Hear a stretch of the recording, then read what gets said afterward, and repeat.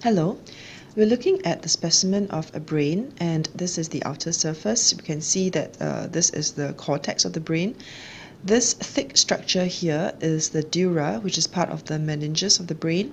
And when we turn it around, we can actually appreciate that we're looking at an intact cerebral hemisphere. Here we have the cerebellum. This is the corpus callosum. This is the falx cerebri. Let me turn this back around, and the main pathology here is in this large ovoid mass, which is blackish in color. This is a haematoma, and you can see that the haematoma is actually overlying or superficial to the dura mater. If we observe this from the posterior angle, we can see that this haematoma actually kind of forms a biconvex, almost like a lens-shaped mass. Similarly, if we look from the anterior aspect, we can also see this biconvex lens-shaped mass.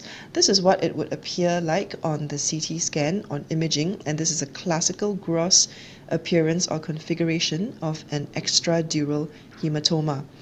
Extradural hematomas form as a result of trauma. There is usually an associated skull fracture with a rupture of the middle meningeal arteries. So this is an arterial bleed, and the patients may sometimes have a lucid interval after injury, after which they can deteriorate rapidly.